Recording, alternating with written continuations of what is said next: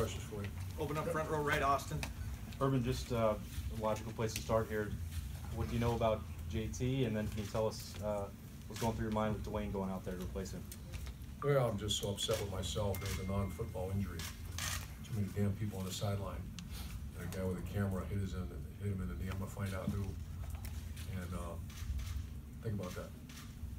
So I'm so angry right now. I gotta move on. Did I let that happen? Then to go to Dwayne after that, the way he responded under pressure there. Yeah, Dwayne. Wow. I think JT played. I got that. They told me right before the opening kickoff. I look on the sideline and he's down.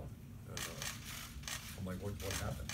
And he's so tough. He went out there and played. And obviously, we didn't do very well. And then we got going and then tied things up at 14. But Dwayne came in and hit that third and long pass, tossed it back, and then had a great couple crossing routes. Handled the ball very well. But our offensive line and tailbacks, I thought, really did a good job rushing yardage against that defense, which one of the top defenses in America. Rushes yards. Yeah, we ran for 226 yards, and that's a hell of a day against that defense.